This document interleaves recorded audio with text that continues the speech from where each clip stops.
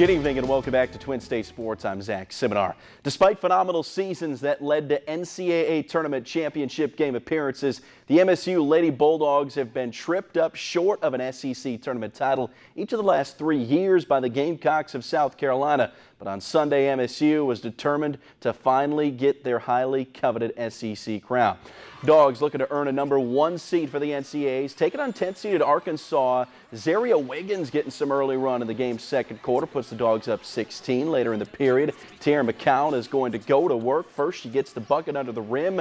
Then McCown is going to use her size and strength to power through for 2 more, but the Dogs, they could do it from distance as well. Here is Breamber Scott left open on the wing. She knocks it home. Then with under a minute to go, the game isn't in question, but that won't stop Andra Espinoza Hunter, whose 3 gives the Dogs a hundo. She hit a record 8 threes in an SEC tournament game to finish with a game-high 24, and the SEC tournament crown finally belongs to the Dogs.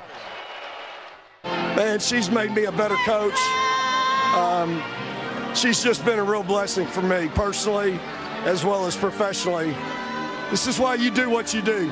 She's going to graduate. I think she corrected me. I said a 2.67. I think it's a 2.7 something, but she's going to graduate in 4 years. That's going to be such a big day for me personally to see her graduate and walk that stage. So I'm just so proud of her. Her mama Tracy entrusted us with her. I hope we hadn't let them down.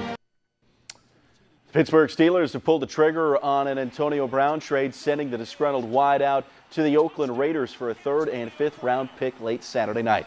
Per Brown's request, the Raiders will restructure the 30-year-old's current deal. He will now make $50.1 million over the next 3 seasons. Over $30 million of that is guaranteed. The trade of Brown will be made official when the new league year opens on Wednesday. Brown has caught at least 100 balls for at least 1,200 yards with 8 or more touchdowns per year in his last 6 seasons in the league. Well, a soccer fan in England is facing 14 weeks behind bars after running onto the field this weekend, attacking and punching Jack Grealish.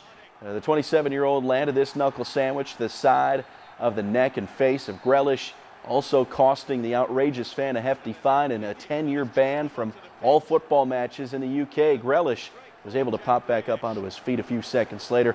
Man was ushered off the pitch while blowing kisses to the crowd. Monster Energy NASCAR Cup Series was in Phoenix this weekend for the Ticket Guardian 500, and a late race battle with about 20 to go between Ryan Blaney and Kyle Busch would decide the outcome. After a back-and-forth race for the top spot that lasted nearly 5 laps, Busch able to pull away and set sail for his first Cup win of the season, becoming the 4th different driver in 4 races to clinch a playoff spot. Win for Busch, 199th across the top 3 touring NASCAR series. They'll pack up for California next week. Yeah, it was certainly tough to pass. Yes, it wasn't easy. You were really stuck and mired behind guys. You know, I got close to Blaney, and then I got real tight, and then he kind of got away, and then I ran him back down, and it's just kind of like an accordion thing. You know, you cool your stuff off, you go back after him, and then you get too hot and too tight when you're behind him, and then you got to cool back off again. I just started working the racetrack and just started moving around and trying to find something and trying to get low and high and everywhere in between to try to just, you know, keep trying to find clean air or cleaner air in order to get by him. Still trying to figure out this new rules package for NASCAR that was supposed to create a little bit more passing, a little bit more aggressive driving, put the onus in the hands of the drivers. And the guy who finished 5th yesterday, more than 10 seconds off the lead, that's not what we want to see in NASCAR. So hopefully we can figure this thing out and make it a little bit more competitive. Yeah, maybe we'll get that done before the end of the season. Yeah. Thanks, sir.